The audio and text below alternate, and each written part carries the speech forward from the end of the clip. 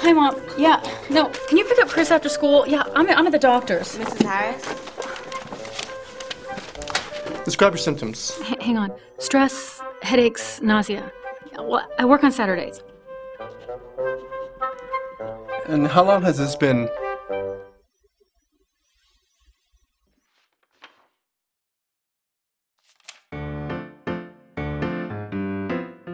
Equanimity. Balance your lifestyle.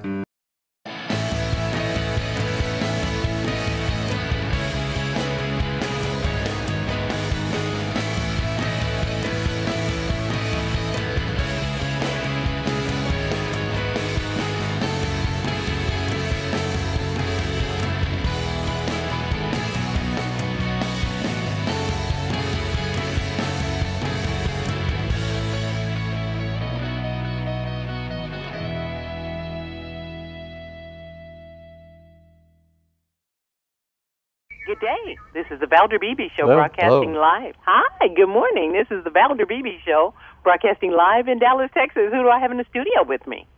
I'm Jack VanDerhei from the Employee Benefit Research Institute. And I'm Luke Vandermillen with Principal Financial Group.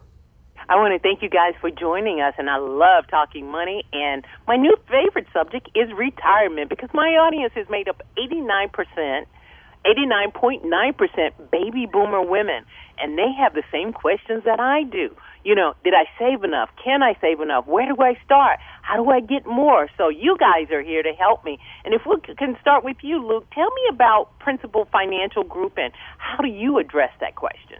Yeah, at Principal Financial Group, we're one of the nation's 401k leaders, and we work with over 34,000 businesses and their 4 million employees to help them save for retirement. So, you know, one of the things that we do is give people really kind of straightforward guidance in terms of what they should be doing. And number one, talk to a financial advisor. Number two, take the time to calculate how much you should be saving for retirement.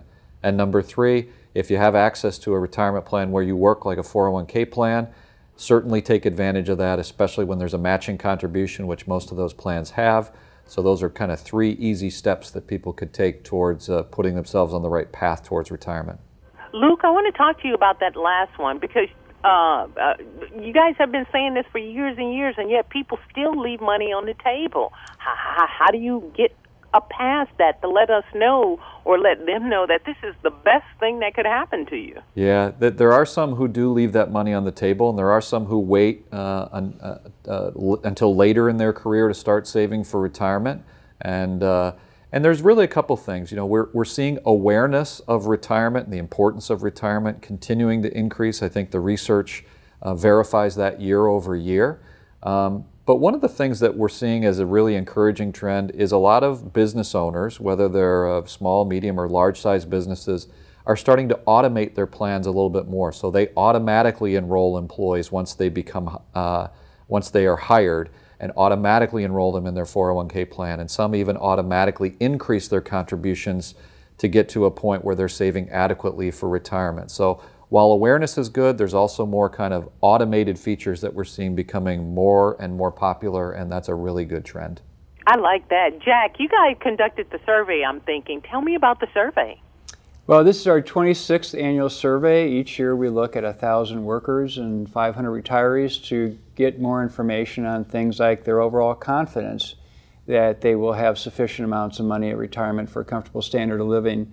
This year we found that 21% of the workers were very confident that they'll be able to reach those goals, but the really important takeaway is that it depends on whether or not you currently have a retirement plan. 26% of those that either had a defined benefit, defined contribution, or an IRA were very confident in their prospects, but if you look at those without any of those three, without any kind of retirement plan, only 10% of those individuals were very confident that they'll have enough financial resources available for a comfortable standard of living in retirement.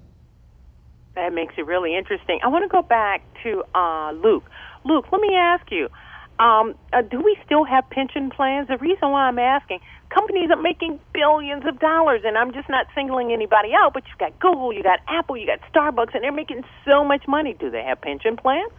You know, there are some employees who are covered by a pension plan, but there's fewer and fewer of those out there today. And if a company is starting a retirement plan for their employees, it is much more likely to be a plan like a 401k plan.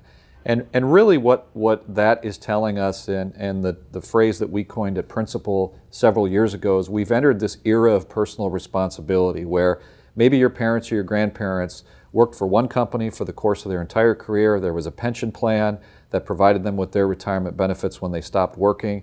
And the workers of today really have to take their own responsibility and set aside some of their own money, and the employer will generally help them in the form of a 401k plan. So we've been in this kind of shift over the last several decades from employer providing 100% of the benefits in a pension plan towards the more kind of contemporary form of retirement benefits like a 401k plan, and it's put more responsibility on the individual to take action and participate in that.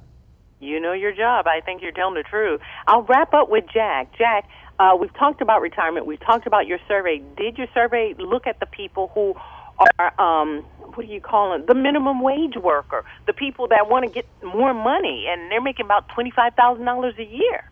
Oh, sure. We break it out by income. As you would probably expect, those with lower incomes have a much lower confidence. Important point that we found out this year, because we asked people how much they're saving, we asked people how much they think they should be saving. Obviously, there's a large group of those individuals, lower income individuals, that know they should be saving much more, and they're not. So we asked them this year for the first time, what do you think the consequence will be of your undersaving?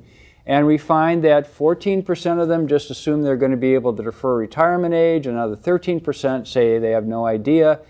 The problem with deferring the pain and not contributing enough today is every year we also ask the retirees, did you retire when you expected? And half of them say no. We were forced to retire early either because of our health or our spouse's health or because of the job market. So it's very risky to just assume that you can defer those contributions you should be putting in today until a later date.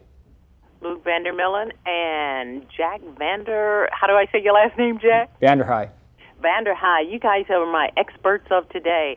I love talking money, and I know my audience must listen about it because I talk about it all the time. Thank you for being guest on the Valder Beebe Show. Where would you send them on the web if they want to find out more about the survey? Survey results are at ebri.org. All right. Thank you, guys. You guys know your business. Thank you for being my guest on the Valder Beebe Show. Thank you. Thank you.